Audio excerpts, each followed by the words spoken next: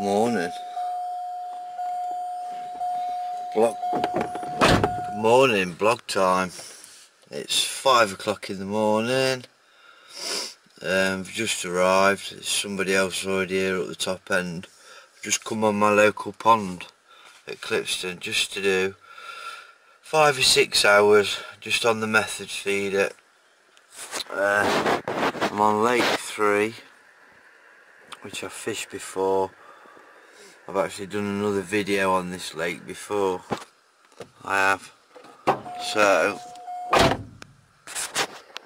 it's a lovely morning. The mist just peeling off of the water. So I'm going to get my gear out of the car, get set up, and then I'll get back to you in a bit, people. But yeah, buzzing. Fishing again. Nice. Right, people. Just a little update. Got all my kit out, all set up. There's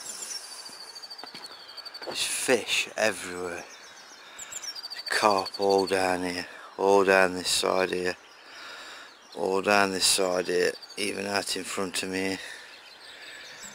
There's the setup. And basically, all I'm doing today is I'm fishing method feeder on my 911 Shimano Beastmaster. Joro feeder actually, not method feeder. Joro feeder. But I'm fishing with a 12-pound main line and a 10-pound hook length. Drennan double strength hook length. You've got to here because last time when I was fishing with 8-pound main line and 8 and 9-pound hook lengths, I was just getting smashed up. And because they're straight into these reeds, so you can't give them anything. But tactics, like I say, a little Joro feeder with the ringers chocolate orange. I've got some green dynamite bait, swim steam ground bait, which I prepared last night. I've got some skretting pellets, what I prepared last night. And then I've got a couple of change hook baits, some krill, and some oozing pineapple boilies. And that's basically it for today. I'm going to stick to just fishing with a method feeder, Joro feeder. I'm not bothered getting any of the rods out, and just give that a bash. Right, I'm going to get started. So I'll catch you in a bit, people.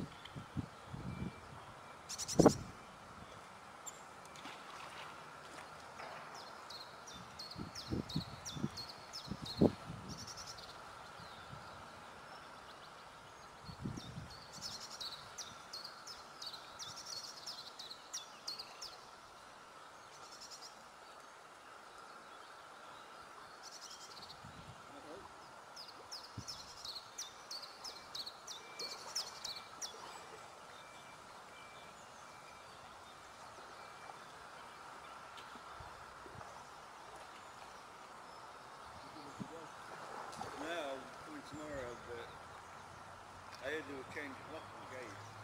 Well, we've got to lock on the store, which is removed. Yeah, so I don't know what they've done, so I just think they were running. I think they'll, you know, when they renew permits, I think they'll be look at that. I hope so, anyway. I mean, can't see how they can do it in See how much gas is going. Well, there you go. That reader, I like. Number one, that's not a bad, rather than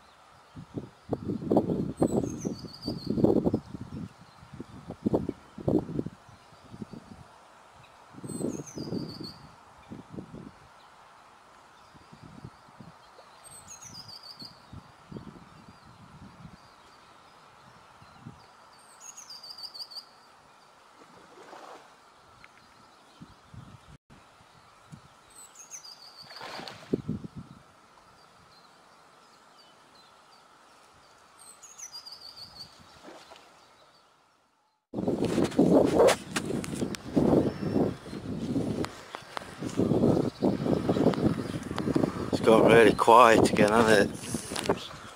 It's like you're getting little tiny indications and that's it. That's all I keep going. Yeah. Do you get what I mean? I've had a couple of knocks. I've had two carp, Yeah. bream. You had some of them hybrids as well? I ain't getting no hybrids. There's some nice hybrids in here. Yeah, I've had a couple of them bigger ones I have this morning, first off. I hadn't had no, so I'm just filming the lake and that one, walking around. But I hadn't had, all I keep getting now is little tiny nudges, and it's them little tiny skimmers. They're like hitting the feeder, but they're not picking the up bait up. And I've tried everything. I've tried smaller baits, bigger baits, lighter baits. So I'm going to have a couple more casts, I think. Nip up to my van, put my fag on charge, and then a couple more casts I'm going to clear off, I think. He normally always does well though, that bloke over there, doesn't he? Yeah. Last time when I come last year, he was fishing that peg there, he had a load out. Fishing feeder down that side. But I was waggler fishing when I come last time. It's wrong time of year at the moment. Yeah. The only thing we're interested in is bloody breeding. Yeah, that's it, isn't it? About like bloody hell. Oh yeah, bloody hell down both sides of me. So you can see him playing his dead. There must be 25 on them down there to the right of me. There must be another 5 or 10 the other side. Last year, last year or early this year. Yeah.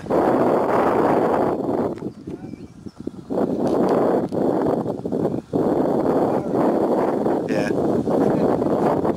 Did they? Right. Right. Yeah. I know when the water was right down, I walked round there one night and I'd just come up for a ride all before it was getting dark, and some of them bigger carp I could see right out in like the middle. You know where the water level had gone right down? Yeah. That was a good one what he had, weren't it, not long ago? Yeah, where? That must have been about, what, 18 or something? I think he got snapped off on one though, didn't he? I don't know. I think so, yeah. I've had 8.5 and 5 water out. Yeah.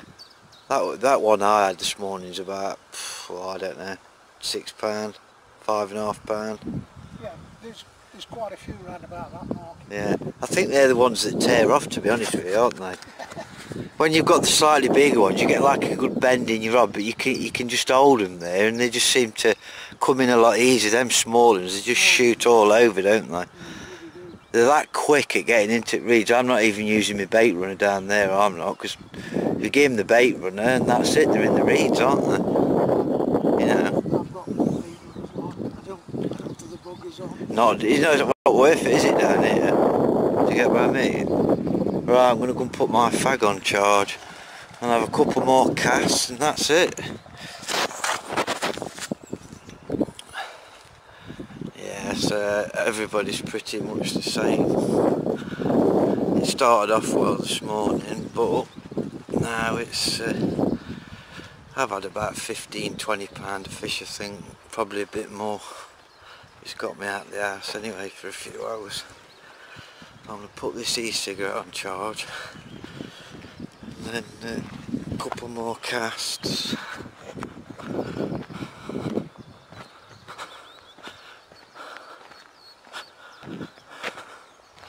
And that'll do. It will.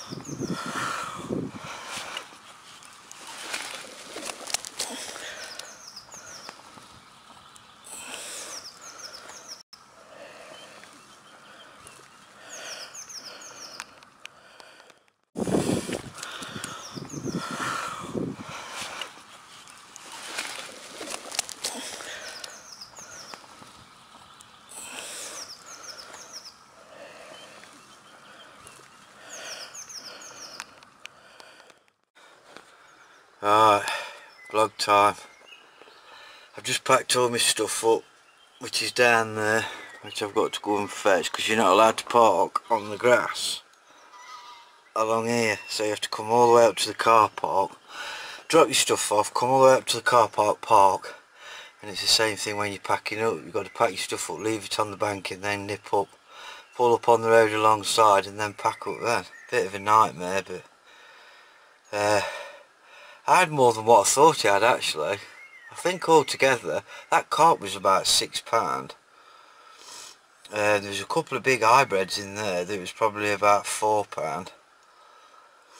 And then there's some skimmers, smaller skimmers, bigger skimmers. I think I had about £25 or something, about £27 or something like that, I would have said. More than what I thought. But I ain't done too bad. I've done better than anybody else apart from that bloke down the bottom.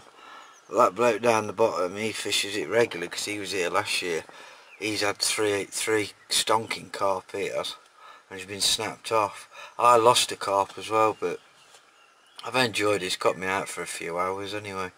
But the trouble is all the carp are spawning. Carp are spawning like crazy down the side of me, right and left hand side, so rather than me being tied up to the reeds, I weren't. I was out a little bit further, hence why I'm catching mainly skimmers. But I was geared up really for the carp, but I didn't expect them to be spawning when I got down here, so, and I didn't want to risk changing in case I hooked a carp and get snapped, you see, so. But I'm going to go and pick my stuff up and head off home now anyway. So this has been on Clipston Pond on the Not Say A book, this is. I should be back again anyway. Leave it a few weeks, let them get the spawning out of the way, I think. I don't want to be fishing for them if they're spawning. Alright. Don't forget to like and subscribe, people. And if you've got any comments, leave some comments. But that's it, I'm going to sign off for now. Until next time, I don't know where I'm going to fish next time, so tight lines, screaming reels, and happy angling.